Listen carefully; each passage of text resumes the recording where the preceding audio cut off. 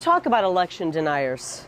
Here's 150 examples of Democrats denying election results. Oh wow, look at this. This is from Joe Biden's press secretary. Reminder, Brian Kemp stole the gubernatorial election from Georgians and Stacey Abrams. Democrats saying that. Is that an election denier?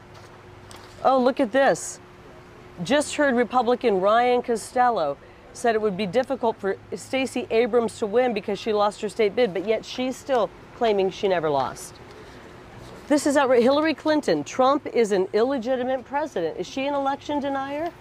With upcoming elections comes a ramping up of rhetoric around how those elections will be administered. And that conversation has never been more intense than it is in 2022. Kari Lake, who is gunning to be Arizona's next governor, had her version of receipts when asked whether she is an election denier, saying that if she is, what then are Stacey Abrams and Hillary Clinton? And look, I'll be honest, these receipts are pretty compelling.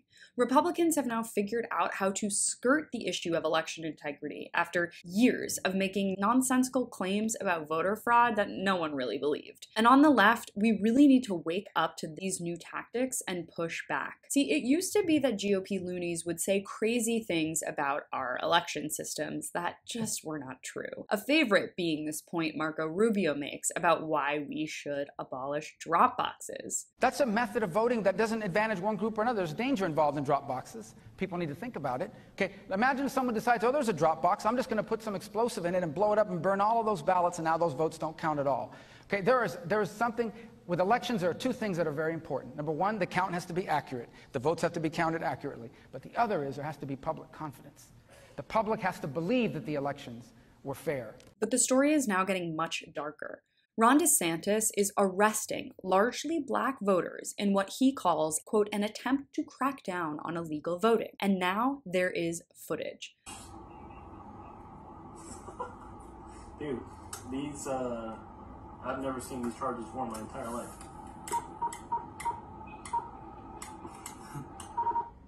There's recorded footage of cops saying that they're completely blindsided about the charges they're being pushed to investigate. Of the 19 people arrested already, 12 were registered as Democrats and at least 13 are black. And this is from a study by the Tampa Times. So some background here. In 2018, Florida voters overwhelmingly backed a referendum to restore voting rights to people convicted of felonies. They were given registration cards, but certain restrictions made it so that certain felons couldn't vote. So when they did, they were breaking the law. And now DeSantis is going after them and sending them back into prison for voting. It's truly dystopian, hellish vibes from the bottom up, locked up for voting. So despite Kari Lake's stylish, camera-ready way of putting it, the Republicans' goal is to win in the midterms quite literally at any cost to our democracy. Thanks so much for watching. You can follow me on all platforms at Caro Johnson 917.